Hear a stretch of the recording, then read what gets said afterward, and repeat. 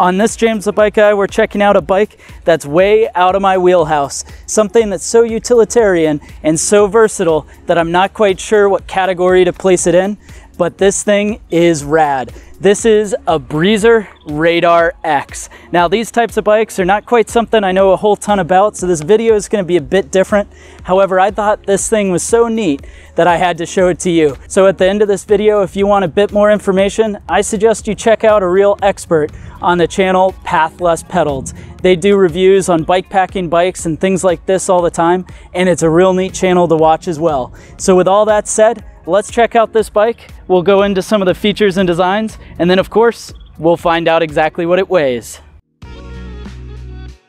This Breezer Radar X is a really interesting rig, and Radar stands for Road and Dirt Adventure Rig. And I really think this bike stands up to that.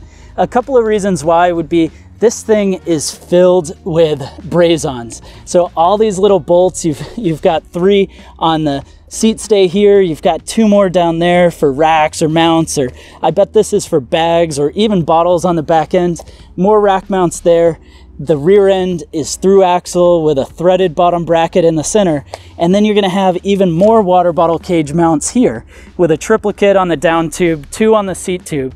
And this seat tube is super straight, but it's got a little kink in the bottom. And interestingly, I found on the other side, it's got a spot for a dropper post routing. So you could set this up dropper, and as we go forward, we've got more braze-ons on the top tube for a top tube bag.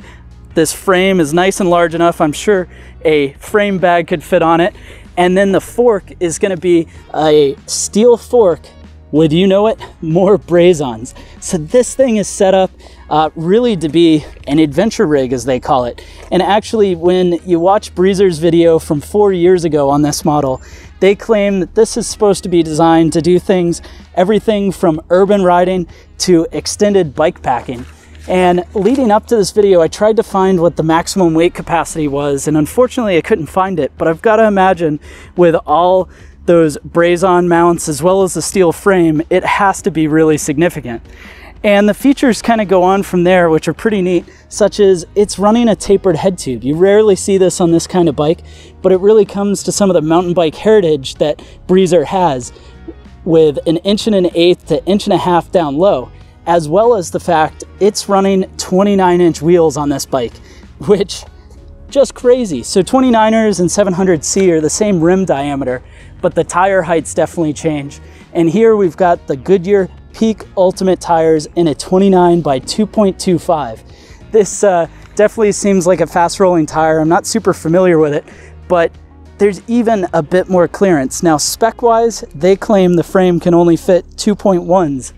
So it's really cool to see 2.25s from the factory on a frame that's only supposed to sport 2.1s. Now the frame itself, going into that a bit more, along with all those little braze-on adapters, you can see it's got some pretty nice finishing to it, a nice gusset on the frame, this Radar X, which I wonder if the X stands for expert. But anyways, you've got your gusset right there, as well as a gusset down below to keep that tapered head tube stiff. But it's a 4130 frame. Now, the neat thing with 4130 is that's a chromoly tubing, and steel should run a bit more comfortable than your traditional aluminum bike would. So being a bikepacking rig or something you're gonna load up and have fun, I have only got to imagine that that would be helpful. The other thing that's gonna be helpful to doing that has got to be this 1x style drivetrain.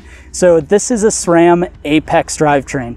In mountain bike worlds, this is maybe NX quality with a FSA Comet front crank, which is a 38 tooth running this narrow wide to the back with an 11 to 42 tooth rear cassette. So it's an 11-speed cassette, 42 in the rear and 38 up front.